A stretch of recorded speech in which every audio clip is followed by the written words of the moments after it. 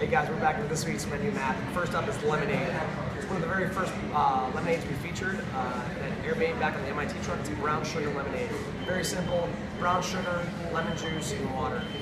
Brown sugar is a mix of refined white sugar and also hints of molasses. So you'll be able to taste those hints of molasses in the lemonade when you make it, so make sure you try it out.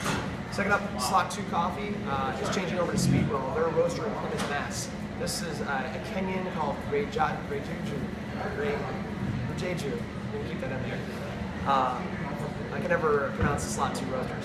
Anyway, this is a great coffee it's grown on the side of Mount Kenya, and it has about 400 local farms in a co-op mill, and each farm is really, really small, about 200 or less coffee trees on each farm. So it's pulled together. It's a naturally washed coffee, and we're going to be running for the next 4 weeks.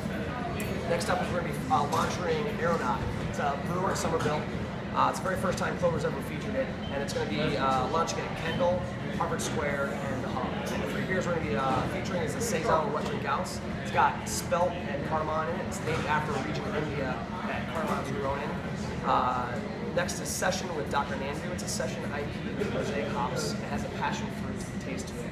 And the 3rd beer is Armadillo. It's the same exact recipe as the Session with Dr. Nandu, only it has Amarillo hops in it.